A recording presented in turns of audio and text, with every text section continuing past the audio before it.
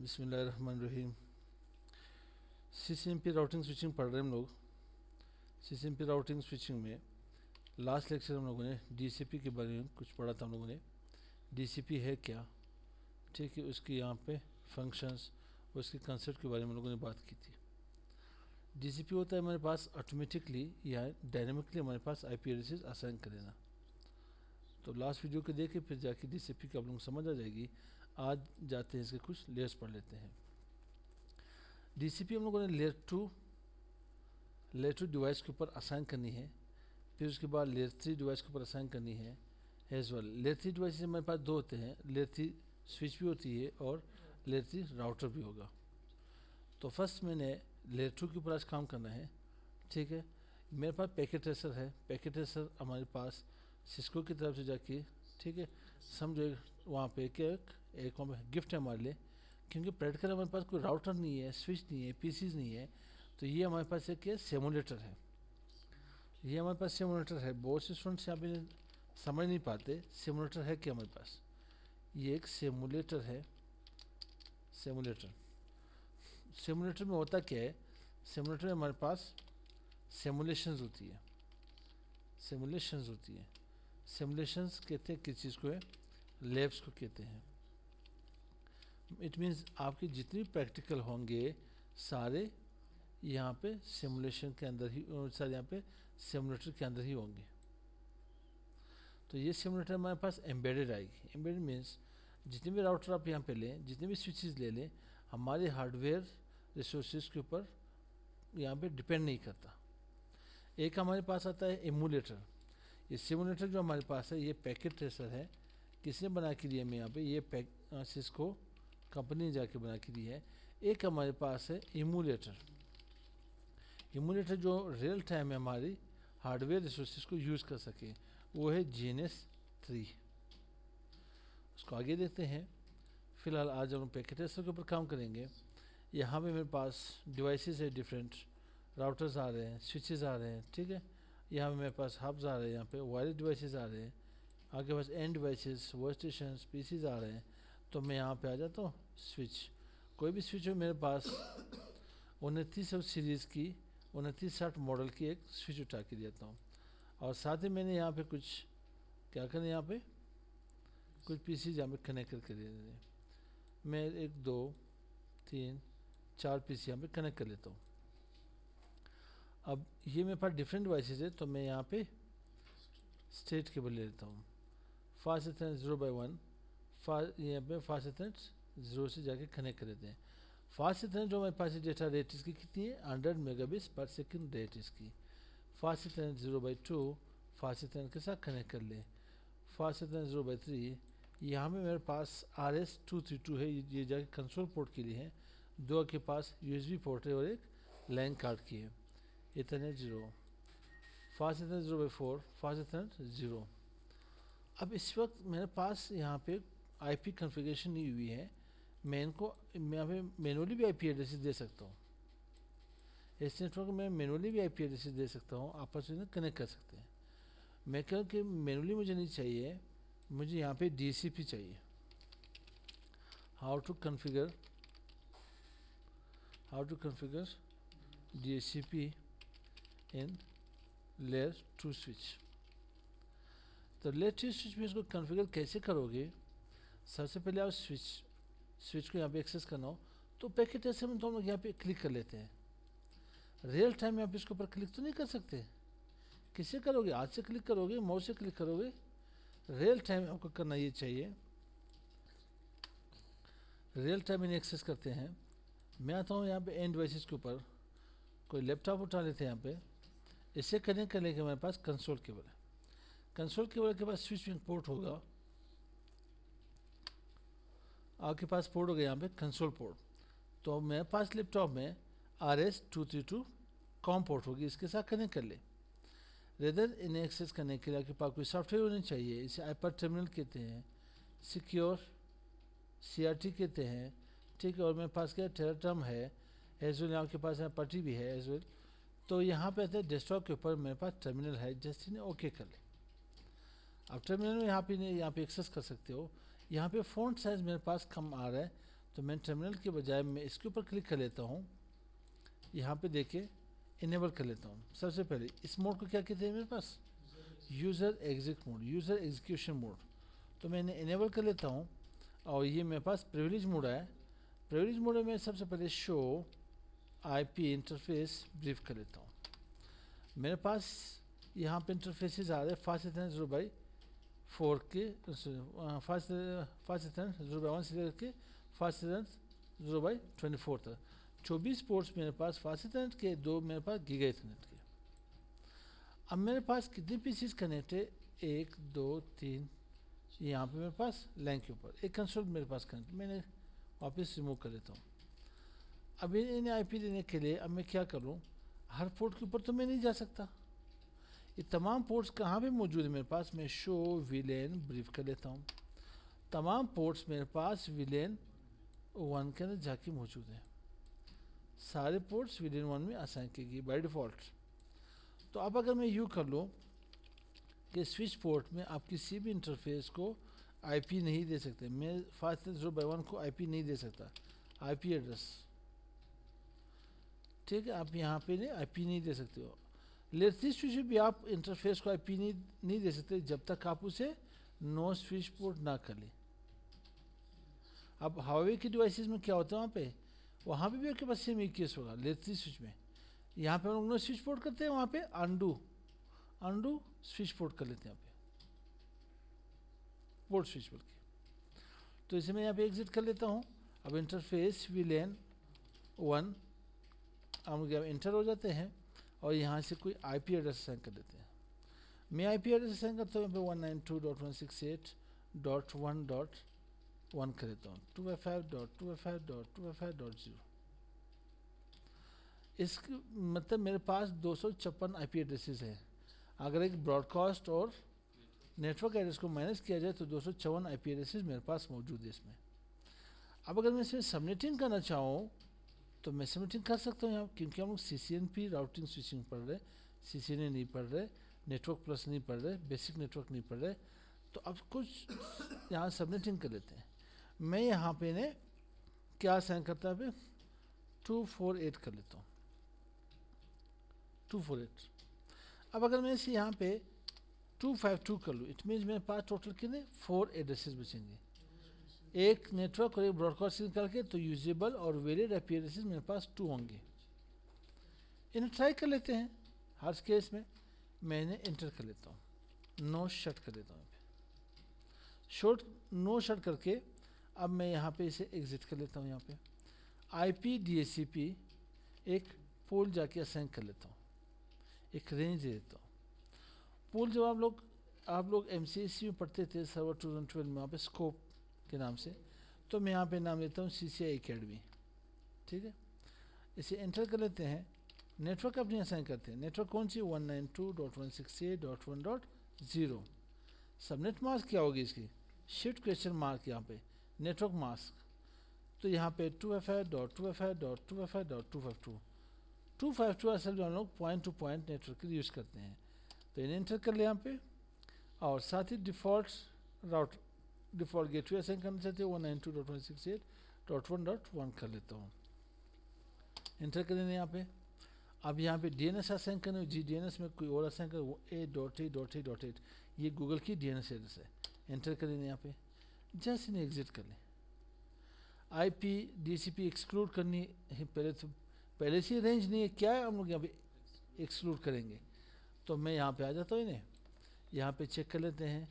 यहाँ पे मेरे पास आईपी एड्रेस पीसी के ऊपर मैंने क्लिक की, डेस्कटॉप के ऊपर आया, आईपी कॉन्फ़िगरेशन में इस वक्त स्टैटिकली है, मैनुअली। तो मैं DCP के ऊपर यहाँ पे क्लिक कर लेता हूँ, इसके रेडियो बटन के ऊपर। अब क्या हुआ, यहाँ पे एक प्रोसेस चली, उस प्रोसेस को कहते हैं डोरा प्रोसेस।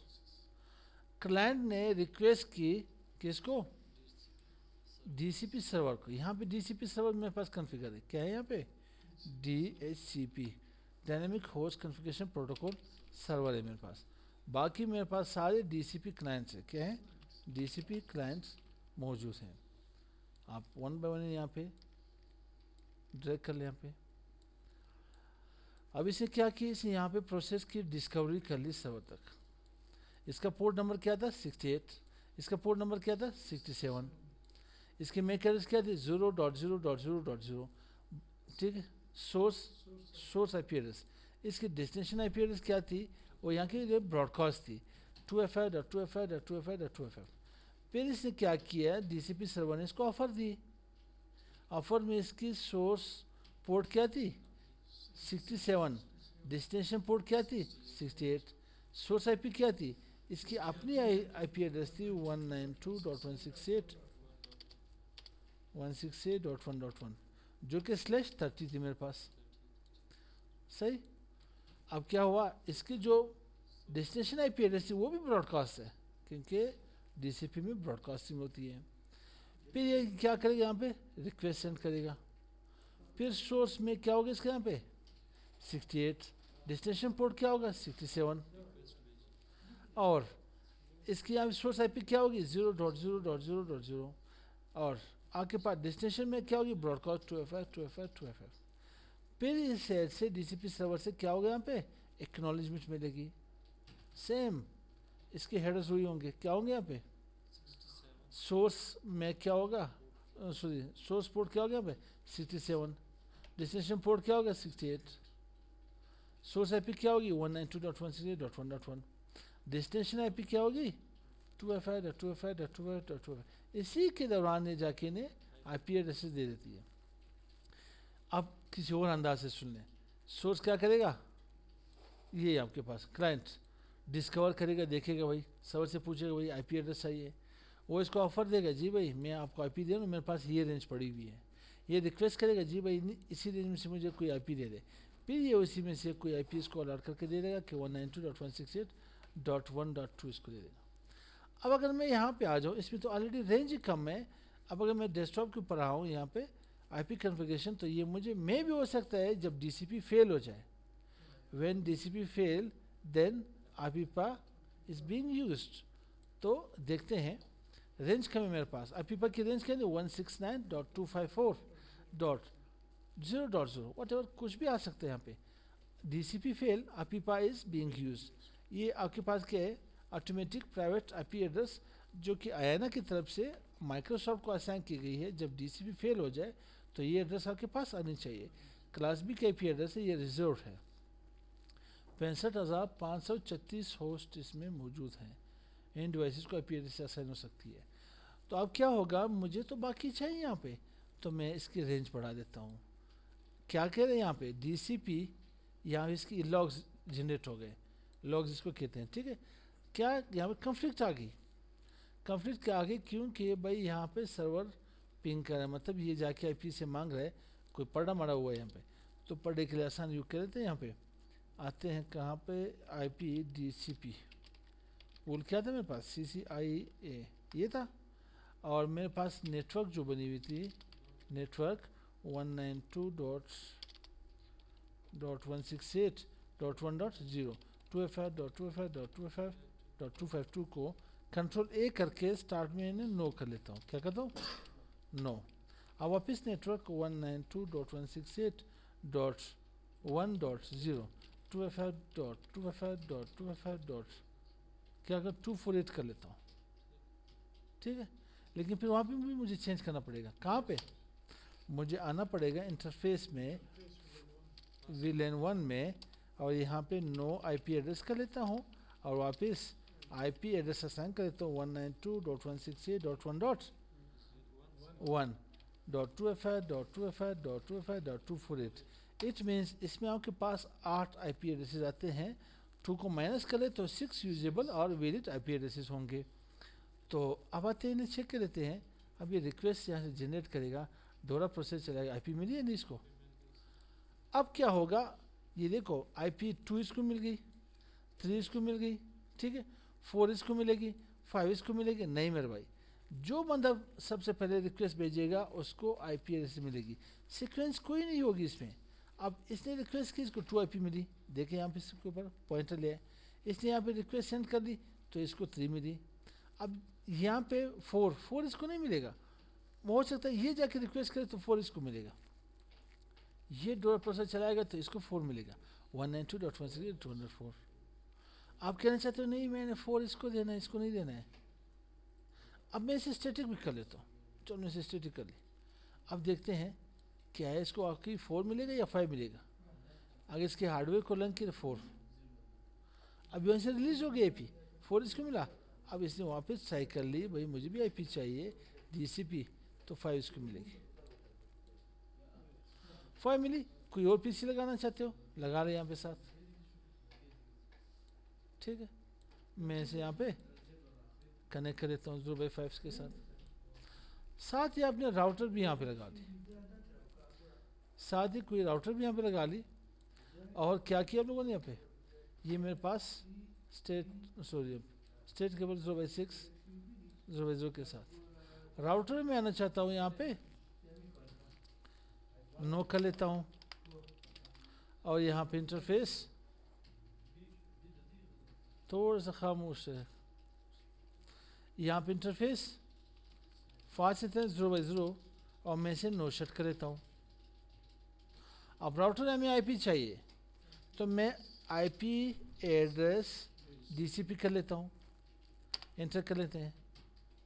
थोड़ा वेट चाहिए, क्योंकि राउटर के ऊपर जब आप IP असाइन करते हो तो इसको डोरा प्रोसेस में थोड़ा टाइम लगता है। तो अब क्या होगा, इसको देखते हैं हम लोग, चेक कर लेते हैं आया इसकी IP एड्रेस कहाँ पहुँचेगी, हमें मिल भी सकती है या नहीं। तो मैं यहाँ पे इसे एग्जिट कर लेता हूँ, इसे भी एग्जिट कर लेता हूँ। तो यहाँ पे शो IP इंटरफेस ब्रीफ। अब क्या होगा, आपके पास अब तो आएगा, आगे वो इंटरफेस फास्ट 0/0 अप होगा, मगर IP अनअसाइन लिखी होगी। IP अनअसाइन है नहीं। जब आपके पास IP मिलेगी, आपको लॉग्स यहाँ पे जनरेट होंगे, देन यहाँ पे IP लिखी होगी। अब मेरे पास 6, मैं इसे मिनिमाइज करता हूँ तब तक जब ये वहाँ पे IP आएगी इसके पास। मेरे पास 2 3 4 5, मतलब मेरे का 1 तो ऑलरेडी यहाँ में रिजर्व है। 1 मैंने यहाँ पे सर्वर को दिए, हाँ सर्वर को दिए। 2 यहाँ पे आई, 3 यहाँ पे आई, 4 यहाँ पे आई, 5 यहाँ पे आई।